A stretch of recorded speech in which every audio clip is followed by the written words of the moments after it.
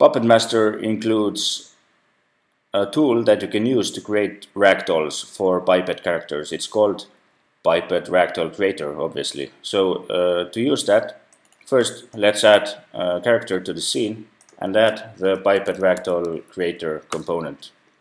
But the first thing you see here are the references to the Pipette bones. If this is a humanoid, then those will be filled in automatically. If it's not, then you will have to do some manual work. But anyway, once you have that, you can just click on Create a Ragdoll. And once you do that, it goes into this live editing mode. So you can just click on those buttons here to toggle if you need spine bone or the chest bone or hands or feet included in the ragdoll. You can choose between configurable and character joints. If you plan to use it with PuppetMaster, then please choose configurable joints, because that's what PuppetMaster requires. Then you can adjust the joint range. That makes the joint limits looser or tighter. Then we have colliders. Collider length overlap, you can use it to make the colliders a little bit longer or shorter. Then you can also select between box or capsule colliders for each body part.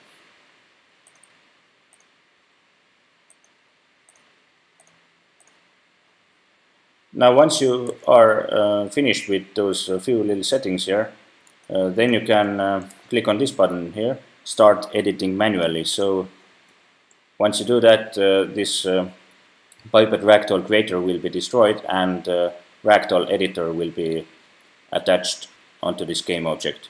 And that will very easily allow you to make those fine-tuning adjustments to that ragdoll colliders.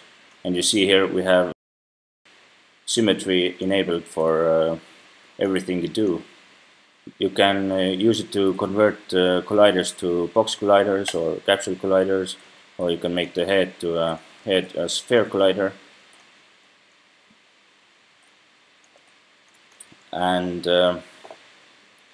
you can also very easily flip the direction of the colliders if they are wrong. Now also what you should do here is switch edit mode to joints. Then you can click on each joint and you can just make sure that the joint limits are set up properly. So again, you can edit them with full symmetry support. You can switch you can switch between yellow and green. Basically that will switch the axis and the secondary axis of the joint.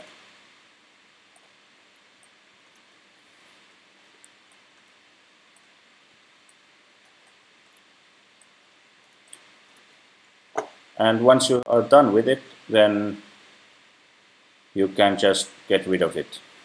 And that's it. Basically you have a nice looking ragdoll here that you can use immediately. Now just to show you how it works on different characters, I have a scene set up here that has about 20 characters that I have found from all over the place. These pilot characters from the boot camp, this dummy you have already seen.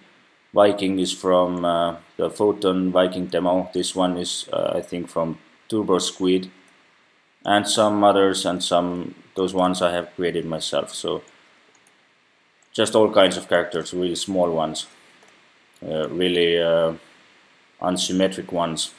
So let me just add Pipette Ragdoll Creator to each one of them. Create ragdoll. This looks nice.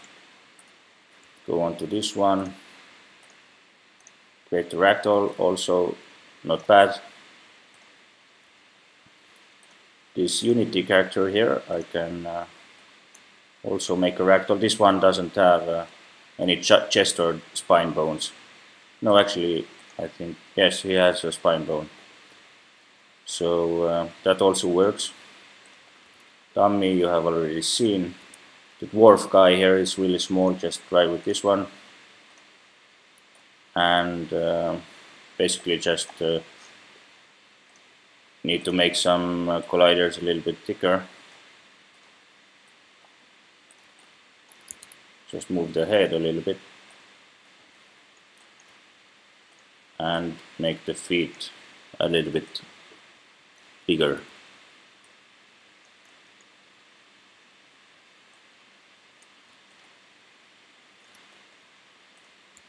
This one is also Mixamo character.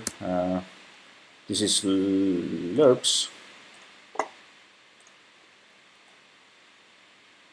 You see that sometimes those character bones, they are not oriented the same way as the mesh looks. If you go down to this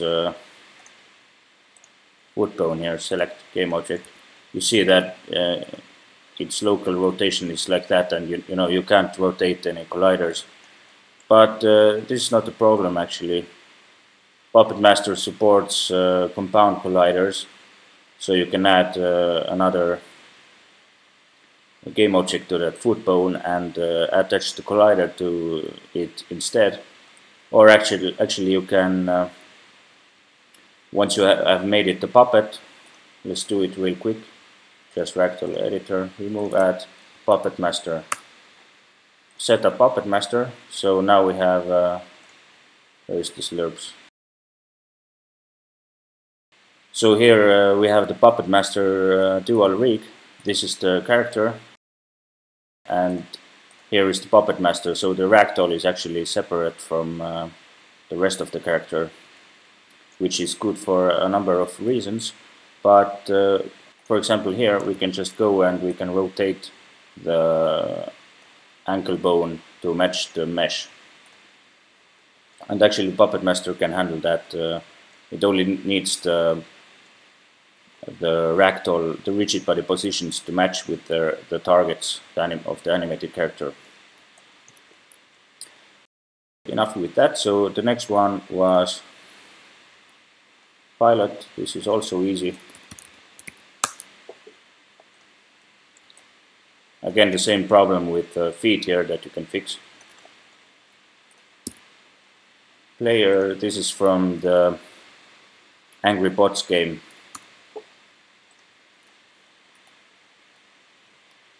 Again, more or less nice looking Ragdoll. This one here is a little bit, has weird proportions, so let's try this one. Just let me just move the head collider a little bit.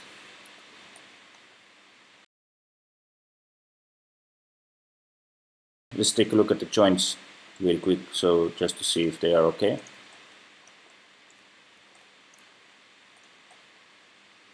Looks good enough. So this is a puppy.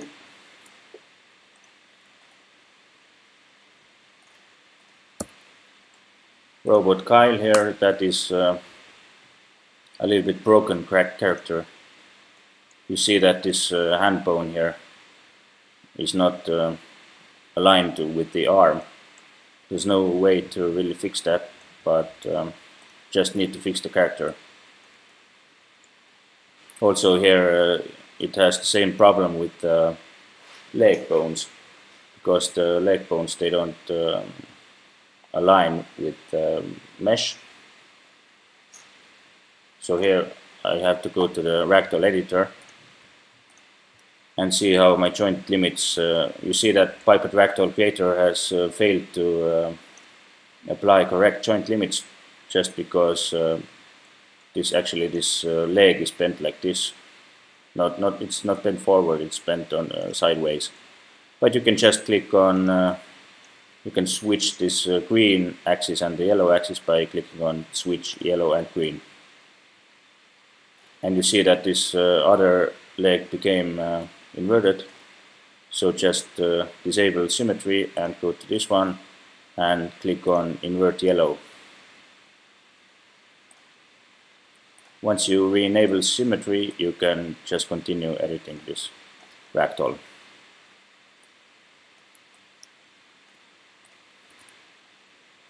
And the rest of the characters are more or less done. Let me see just this Teddy character.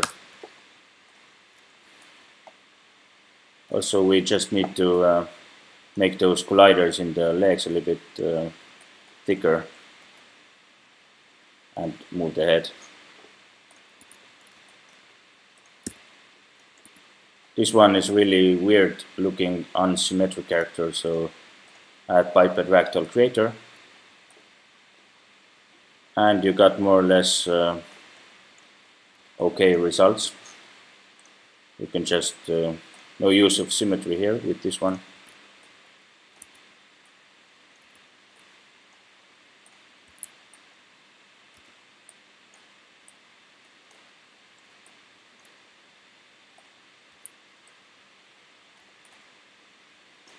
So as you see, it's quite easy to set up all kinds of characters with the Pipette Ragdoll Creator.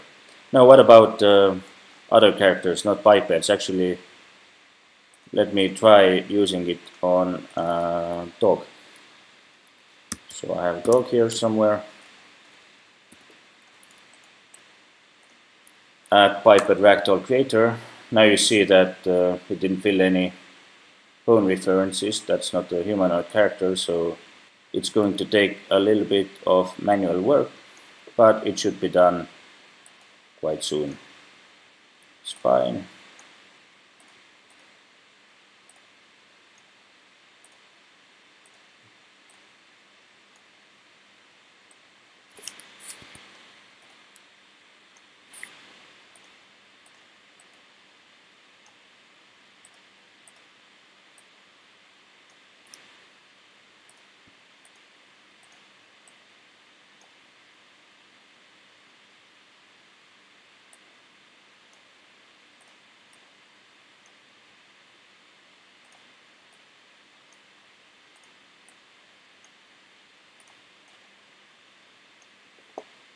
Fortunately, this dog has bones that are named as if it were a human.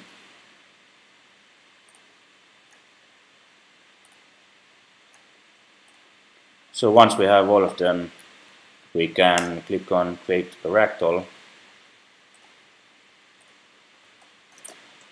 And you see that it's almost works.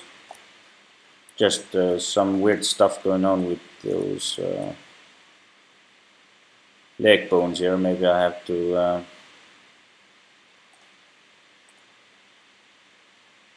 use those bones instead.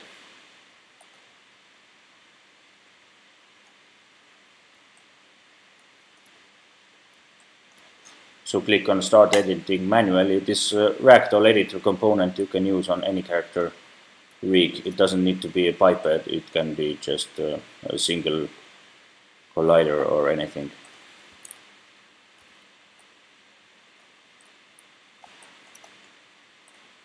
So let me just adjust those colliders here a little bit. I can convert those foot colliders to capsules.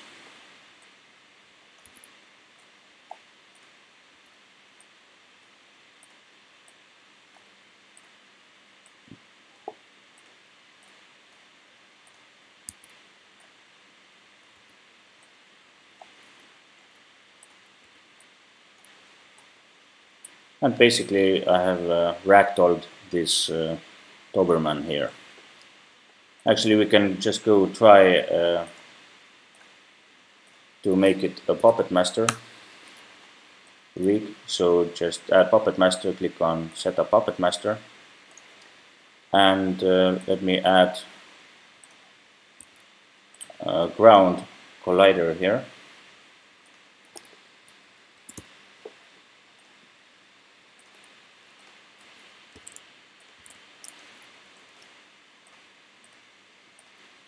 So once we run that and unpin that puppet, and you see that PuppetMaster is making that dog actually stand, because this dog doesn't have any animation, so PuppetMaster is just trying to maintain this pose. It's enough to keep this Doberman from falling over, because it has 4 legs. Actually, if I just make the muscles a little bit weaker, then you see that the dog is not able to stand up anymore.